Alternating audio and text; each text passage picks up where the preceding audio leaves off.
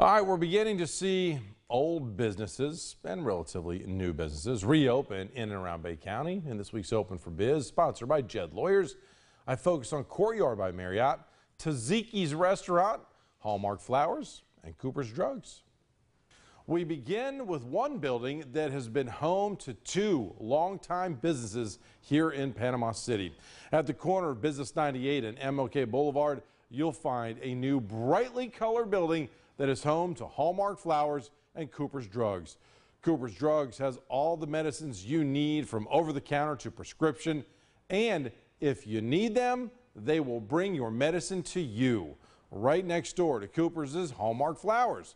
Hallmark has an arrangement for every occasion, along with gifts and cards.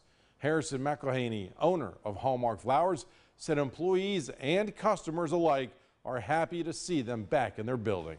It's just wonderful because we were in such a small place for those several months, and it's just nice to be able to stretch our arms a little bit. We've done a lot of upgrades to the building. We painted the building. It looks a lot different. It stands out a little bit more, and maybe it'll help us out in the long run.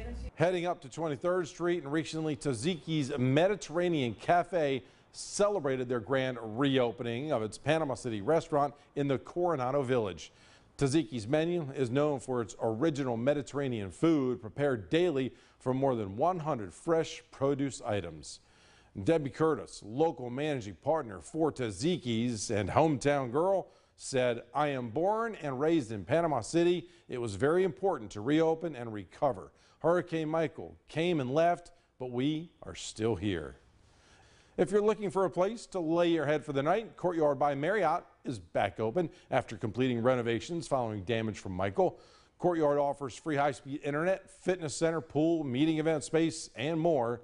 In the morning, you can also enjoy a delicious breakfast at the on-site bistro that serves up Starbucks specialty drinks and a healthy breakfast to get your day going. If you're in one of the counties affected by Hurricane Michael and you're getting your business back up and running or have plans to in the future, please let us know. Send an email to openforbiz@WMBB.com or go to mypanhandle.com. Click on the Open for Biz under the Marketplace tab and submit your business information.